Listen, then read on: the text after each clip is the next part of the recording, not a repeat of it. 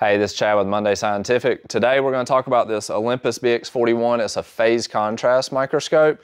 So this scope right here is going to an IVF lab today. It's going to be used for andrology or semen work, semen counting. So it has a trinocular head. They're going to put a camera on the scope eventually. It has 10x by 22 eyepieces. It has the tool that we love. So the tool comes out of the back right corner, the top of it. This tool can be used to basically disassemble or work on the microscope, move parts, things like that, not exactly work on it. For the phase scope, we're gonna go over the objectives. So let's take the nose piece out. We're gonna drop the stage first. That's just gonna limit the chance that we hit the objectives on the stage. Once we loosen that screw, we're going to go over the objectives. We have a 10x, a 20x, a 40x, and a 100x. So each one of these objectives, if you notice, have a pH on them. pH 1, that stands for phase 1, and it's going to correspond to the phase ring in the condenser. All right, pH 1 for the 20, pH 2 for the 40, and pH 3 for the 100. Okay, we're going to set that aside, and then I'm going to take the condenser out by raising the stage, lowering the condenser with the substage.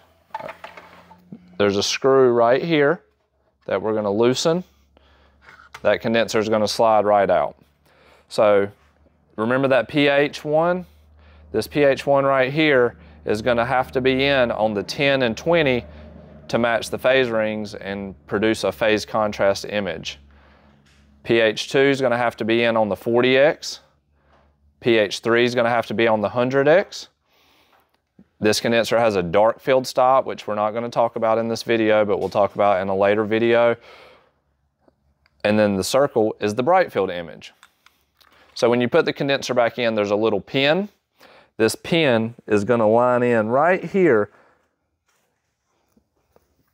So the way we'll do it is we'll slide the condenser in, and I put it in a little crooked and then slightly rotate it, and you'll see how it clicks back. Once it clicks back, you tighten that thumb screw, and the condenser is seated properly.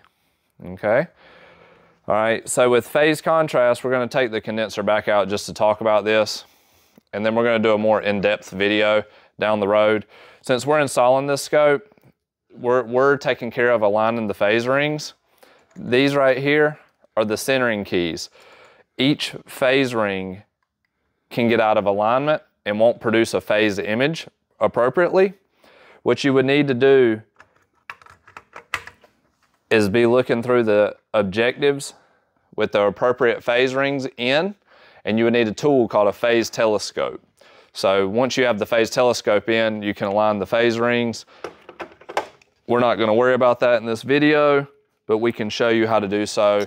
We'll put some literature in the description to the manual that'll help you with that procedure. Other than that, the scope's ready to go. We just kind of wanted to talk about how the phase rings align with the phase rings in the objective and what the scope's used for. I think it'll be a great option for this client. And if you have any questions about this scope, any questions about anything with microscopy in general, give us a call at 919-775-5596, or you can email us at info@mundaymicroscope.com. Thanks.